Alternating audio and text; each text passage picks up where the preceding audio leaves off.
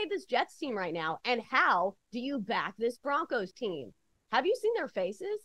Hey everybody, what's happening? I'm Brandon Tierney. This is week 7 of Put Your Money Where Your Mouth Is, brought to you by BetMGM. Now, what's the drill? Pretty simple.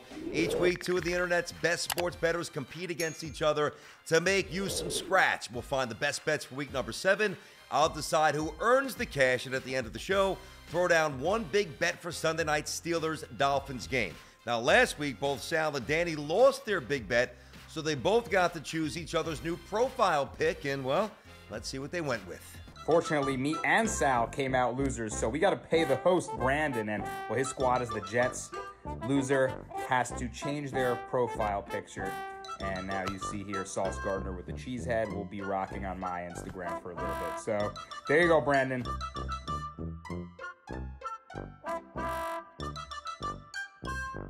Gotta love it. Man it up. Both guys, as expected. How about Brasco rocking the Sauce Gardner cheesehead? He's a Giants fan. That had to hurt. And how about my man Licata? Little Aaron Judge, big Mets fan. Like it. All right, let's get it rocking. Time to meet the competitors, the foes, the adversaries. First up, Chelsa. Let's rock it, Chelsa. How you doing? Yeah, I'm a former college athlete, swam in college, so I'm excited to get a win today because I'm very competitive.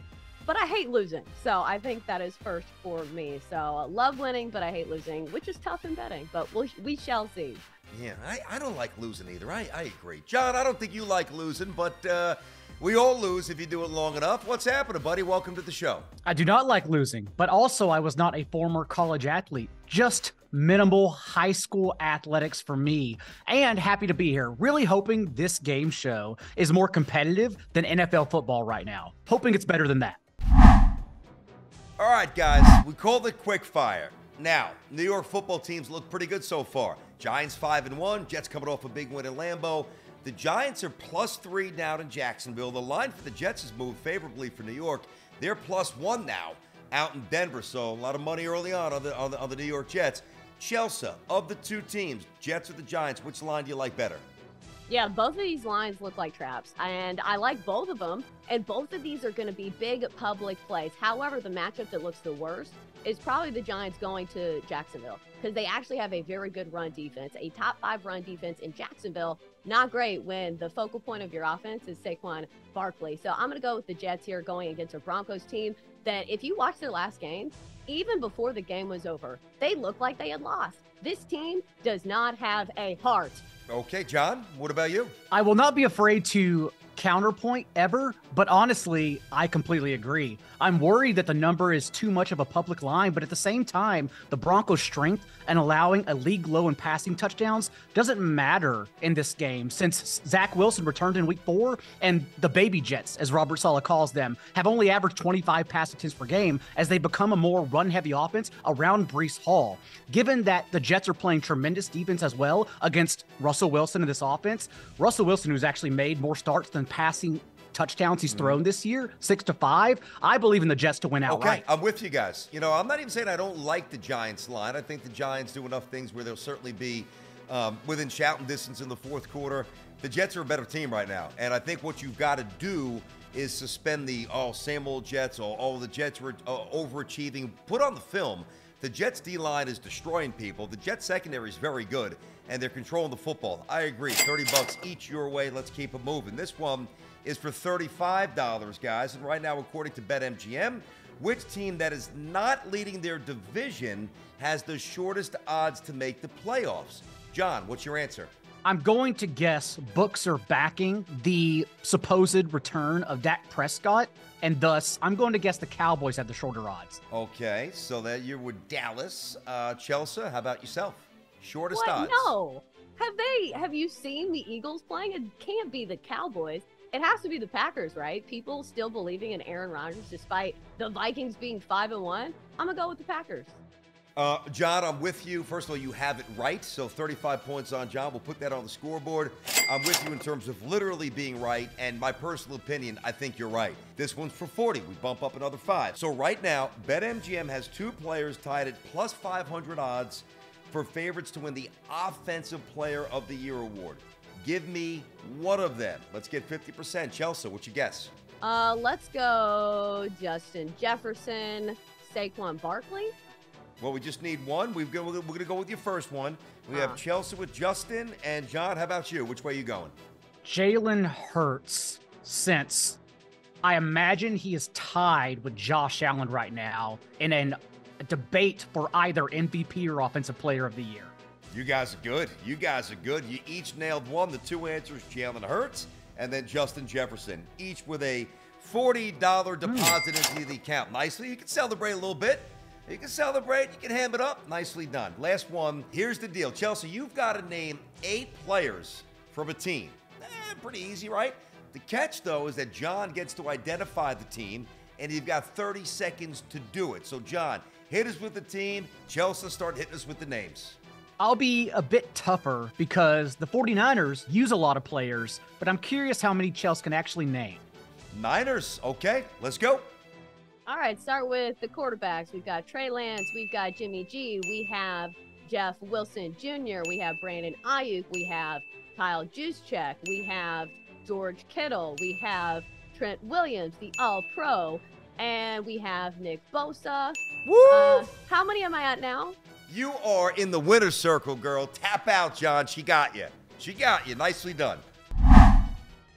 All right, we've got a tight one here. Chelsa 120, John 105. We keep it moving. Segment number 2, we call it Did They Know? This will be fun. On Monday, we ventured out to a Seattle Seahawks bar, found a couple Seattle fans, threw a little trivia at them. By the way, each one of these is $40, okay? And your task is to determine whether or not you think they got the question right. First up, let's meet Chris. Yeah, Chris Kim. Favorite Seahawks memory was watching DK catch his first touchdown ever. Love that guy. Yeah. All right, guys. Chris, a big Seattle fan. We asked him this. What year was Seattle born as an expansion team? What was their first year in the NFL? The answer, 1976. Chelsa, do you think he gets this right? No, this sounds like a hard question. I feel like if you're not alive for this to happen, like I only know this about the Titans because it was like 1997 and I was alive. I don't think he knows this. Oh, man, you're supposed to know what team you came to, what year your team came into existence. John, help me out. He's got to know this, right? I don't think he knows this. If we walk into a bar in any town and ask a local what their team came into existence, I don't know if they can answer that question. Oh, my goodness. Yeah, if the team was born in 1896, it might be tough. This was in the 70s. Let's see if he got it right. So, like, 70, 75, 20, 76? 76?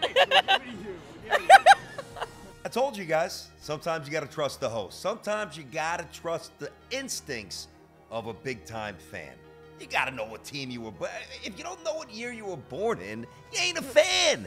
0 points for you guys. None. Oh. Let's meet Steven. He's up next here, guys. You are here with Stephen Flowers from Bronx, New York City. My favorite Seahawks memory, I recently moved to New York about a month ago, and I worked at a restaurant called Kiwis, but we had such as many fans that we here as Felays, and they always would scream every touchdown, Seahawks. All right, Steven seems like a good guy, so the question this is what we pose Steven's way. This is a little tricky, to be honest with you. What was the closing line for the Patriots and Seattle Super Bowl 49? What was the closing line? John, do you think he gets it right? Given that he is hardcore enough to know the true Seahawks chant whenever they score touchdowns, I'm going to believe in Steven. I'm going to think he gets it correct. All right, little faith and energy towards Steven. Chelsa, how about yourself? No, this guy's favorite football memory is a chant. It has nothing to do with the fact that they won a Super Bowl. Are you kidding me? This is like somebody saying their favorite Super Bowl memory is the halftime show. So no, I don't think he got this right. All right, Chelsa, I'm inclined to side with you. The answer, by the way, is Pick'em. And let's see if he got this one right. -3 New England. Correct. It was a pick'em. Pick'em, that's right. All right. I got to tell you, for somebody who was wrong, he was quite definitive in the way he relayed his answers. So either try to slip one through there or not. But Chelsa, you got it. 40 points for you. John, you got a donut on that one, buddy. All right. Finally, we've got Elizabeth. Let's see what she's bringing to the table. I'm Elizabeth Copeland, and I'm from Seattle, Washington. Actually, my favorite memory is walking in downtown Seattle after the Super Bowl win. And my favorite part of that was actually noticing how the streets were blocked, but the fans were out in spades and enjoying themselves and realizing we were all very calm because, let's face it, weed is very popular in the Seattle area.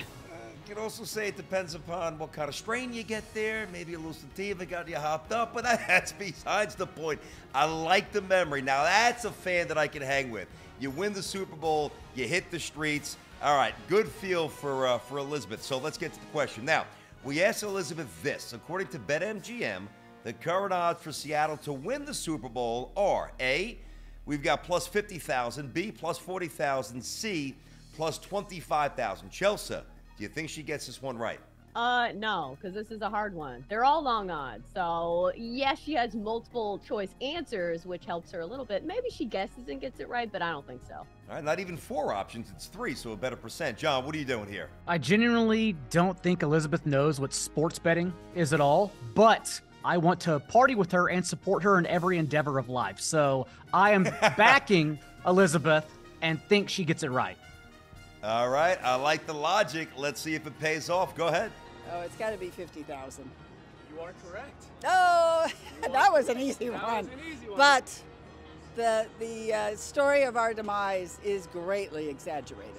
We will be back. Not this year, you won't. But I got to tell you, maybe greatly exaggerated is the the killing of brain cells of weed. She got it right. All right, John, your conviction paid off. You a little blind faith, but you got the $40 right there. Have faith in your friends, and more importantly, Elizabeth, call me. All right, let's keep it moving. Now we move to best pickup line here, guys. By the way, updated scoreboard. Chelsa setting the pace. She's done well. She's got 160. John, a little late push, 15 behind. He's got 145. All right, this is the deal. This is simple. I'm going to pick out 3 marquee games. I'm going to throw them to you. You're each going to give me one of your locks from that specific game. Okay, could be anything. And the right answer gets you $50. John, you're first. Colts Titans. Hit us with something good. Since we are having to be riskier, I will then go over Matt Ryan passing attempts because of what we saw in the change in their offense from Frank Reich. Matt Ryan dropped back 64 times, yes, but the Colts ran a league high, no huddle rate, passed at the league's highest rate from neutral game script, and more importantly, delivered more quick throws. Ryan averaged the highest rate of his season and time from snap to throw. So I think he's going to just drop back quickly, 3-step drops, get rid of the ball quickly. Thus, that leads to more volume and Ryan reaching his prop over. Yeah, pace of play. It's an interesting thing to hang your hat on. Chelsea, what do you have? Yeah, same line of thinking. They're trying that fast release, almost what they were doing with Big Ben in Pittsburgh. When he had a terrible offensive line, they're getting rid of the ball quickly, and it's working. So I'll go Matt Ryan over his passing yardage also because the Titans matchup here is a good one for the Colts. I think the Colts are going to be throwing the ball here. Okay, I agree that they're going to throw. I'm going to give John the $50, though. I feel more confident that there will be a lot of attempts. I'm not so sure the efficiency with Matt Ryan, who's still kind of hit or miss week to week for me. That's too much of a gamble. So I can't put a lot of energy behind the yards, while I do think he'll throw the ball a lot. John, 50 spot. Nicely done. Nicely done. All right, listen, I'm going to tell you right up front, brownie points available. Jets at the Broncos. You know who I root for. Chelsea, hit me with something here. Fix something good. What do you have? Well, why not just play the normal game, the straight up spread? I think that's the best bet on the board because how do you fade this Jets team right now? And how do you back this Broncos team? Have you seen their faces? Did you see the close-ups of Broncos players on the sidelines during that primetime game? And none of them looked like they wanted to be there. They looked like they already lost the game before the game was over. Melvin Gordon looks a mess. Now it's in the hands of Latavius Murray. Are you kidding me? Russell Wilson's banged up. I don't think there is a way that you trust this Broncos team, even though they have one of the better defenses in the NFL. But still, I'm going to ride with the Jets. John, I'm going to tell you right out of the chute here, straight up, you better come up with something good because everything I heard, I'm liking and I'm agreeing with. Go ahead, John. Well, I believe your Jets, Brandon, win the game overall, but I'm still going to take a different approach, go to the Broncos offense and say I believe in Jerry Jeudy over receiving yards since he's fresh off a season high 25% target share from Russell Wilson. But more importantly, it's about what Sauce Gardner has been doing to opposing teams' number one wide receivers. Just 7 yards allowed to Mike Williams last week against the Chargers, and also the 4th lowest catch rate in the entire league allowed among all cornerbacks. Thus, that tells me it's Jeudy who's going to be more involved. And so I want to bet on those over receiving yards since we expect Sutton to be shut out by, again, your favorite cornerback. He is tremendous. The 4th overall pick out of Cincy. I mean, he looks like a future star. But Chelsa, you're going to bag the 50 spot there. John, good logic. I understand where you're going, but I think you're minimizing the importance of DJ Reed, who's 25 years old and probably a player Seattle should have held on to. DJ Reed is really good, so I think he can. And Jeudy drops a lot of passes, so I hear you, but we got the 50 spot to Chelsa. Let's go. All right, final check of the scoreboard before all zeros hit. Chelsa, 210. John, 195. This is tight. We move it on to the big one for all the marbles, but before we do that, we always play for something. We always play for something that's embarrassing. We got to make another side bet. Chelsa, what are you guys playing for? Yeah, even though I won't be losing, John, here's what you're going to be doing. You're going to have to sing the reason why you lost on this show. So good luck, my friend. Hope you were in chorus in high school. Oh boy. Okay, John. What's the volley back? What are you going to make Chelsa do? Little did you know, Chelsea, that although I was not playing college athletics, it was because I was in college theater. So singing is actually just fine. And honestly, if I'm allowed to, can we go back with that punishment? Can she also have to sing if she loses the bet? Let me confer with the boss, which is me. Yeah, we're okay with that. Why not? I like it. Yeah, I'm not losing. Not worried. Okay. Keep it moving. We're on to Cleveland. Okay. All right, Coach Belichick, I've got you. Time for the big one. So, this is the final round here, guys. It's wrapped around Sunday night's game. We've got the Steelers and the Dolphins. One big bet. Slice it however you want. Whoever's got the most money on Monday wins. John, you trail. Why don't you go first? Most guests show up and put all of their points and money on one bet. I'm going to be a little bit different and hold back at least 1 point and $1. That's it. The rest is going on the Dolphins money line. The Dolphins covering this game, because what we've seen for the Dolphins, that they've suffered an in-game quarterback change for 4 consecutive weeks now. Even though the last 2 weeks, their results, the Jets won 40-17. But the Dolphins only trailed by 2 points with less than 10 minutes remaining after losing Bridgewater, Tyreek Hill, and Teron Armstead. And then last week, the Dolphins forced the Vikings into 10 3-and-outs, still lost because of Jalen Waddle's fumble in the second half. And so since the Steelers are now starting Mitch Trubisky, they, remember, average less than 5 yards per play in Trubisky's first 4 starts. So I think the Dolphins run over the Steelers this week. Interesting. Judicious, by the way, keeping a point in your back pocket. A little Price is Right, you know, the Showcase Showdown going $1, kind of. I got that. That's interesting. Chelsa, what are you doing? Yeah, only $1 for me, because honestly, I hate this game. But for me, I'm going to go with the under here. Primetime unders have been really hot this season, 13-6, and overall, unders have been really hot in the NFL, 56-37-1 this year. And do I really want to trust the likes of the Pittsburgh offense? And the thing is, the red zone defense has actually been all right, top 10 when it comes to touchdown scoring percentage. So I don't really want to pick a side here, because 7 points is a lot to lay in the NFL, especially when you have a low total. So points are at a premium. I'm going to go with the under here. All right. Hey, listen, any party shots, any words of advice, wisdom, little jabs, anything you guys want to say before we bounce? Yeah, I'm mad that I didn't get any points on my Matt Ryan passing prop. He had 356 yards against the Titans last time out, and you didn't give me points. And I'm mad about that. Well, you know, you can be mad all you want. You can't circle back and ask and beg for points. So, John, what about you? I can't wait to hear how Chelsea's voice sounds. Get those vocal cords ready, he's saying. Well, listen, guys, awesome show. Very nicely done. May the best person win.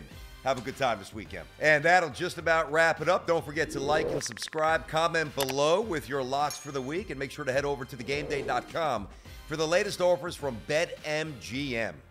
Have an awesome week, and we'll catch you next week right here. Minimal sweats, of course, on the show.